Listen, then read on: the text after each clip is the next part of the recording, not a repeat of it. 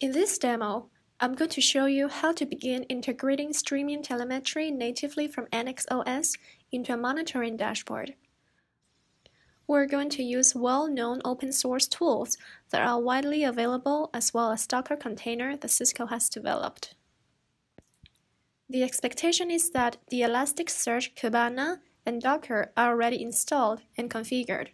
The installation and configuration of this is outside the scope of this recording. As part of this, from 2.nikv, I will use a Python script to gather information via the ResConf API, and then mark this information to a YAML file. In this instance, I will gather the BGP peers and also the interfaces that are administratively set up.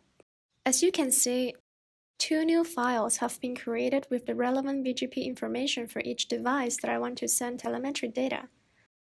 I will now repeat this process with a different script to gather the interfaces that are administratively set up on both devices.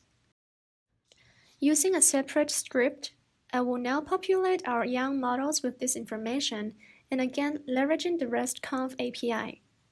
I will make the HTTP post to configure telemetry in a seamless manner.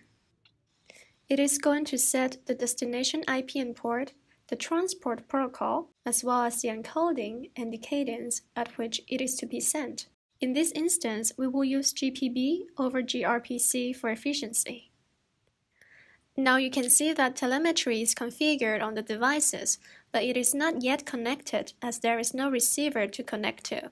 So now we're going to set up the receiver by applying a sample container that Cisco has posted to the Docker Hub. We can just pull and attach to this container. This container takes GPB and converts it into JSON and forwards it to the Elasticsearch.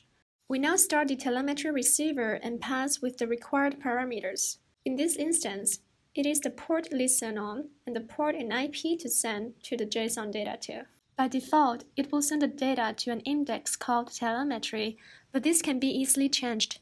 And in this demo, we're going to send it to an index called demo receiver. As you can now see, the switches show that they have connected and are sending the data successfully to the receiver. The last step is to display this data on a dashboard. We first need to add this new index pattern into Kibana. Now that we have successfully created the index, let's build the first visualization. This visualization will be composed of a data table. It will use data from the index pattern that we just created, called demo receiver. Next, we will search for the domain name that contains the BGP information that we require. We will now add the attributes that we want to display. This requires knowledge of the Nexus DNE, which is outside of the scope of this video, but you can find documentations on Cisco DevNet. Next, we will add the host names and the manner in which they have to be ordered. The address is up to the configured peers on each switch. The operational state of these peers and the timestamp of the last flap of each of these individual peers.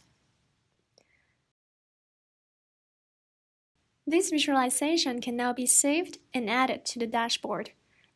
As you have just seen, in a matter of minutes, you can automate the configuration of NXOS streaming telemetry, the deployment of the sample receiver, and building visualizations to display this data on the dashboard.